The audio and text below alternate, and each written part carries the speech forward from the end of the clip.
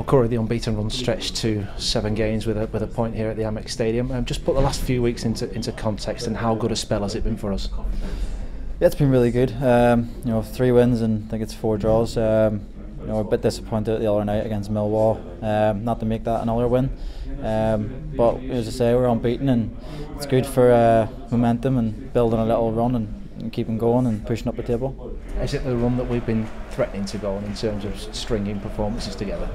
Yeah, we're starting to find a bit more consistency, and it was the end of last year. We had a 12-game unbeaten run.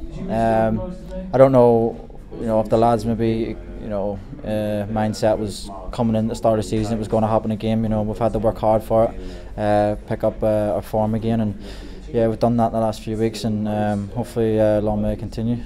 Where's some of the results earlier on in the season? A little reminder of just how tough this league is. Yeah, definitely. Going away to the likes of Rotherham and that, and getting beat there.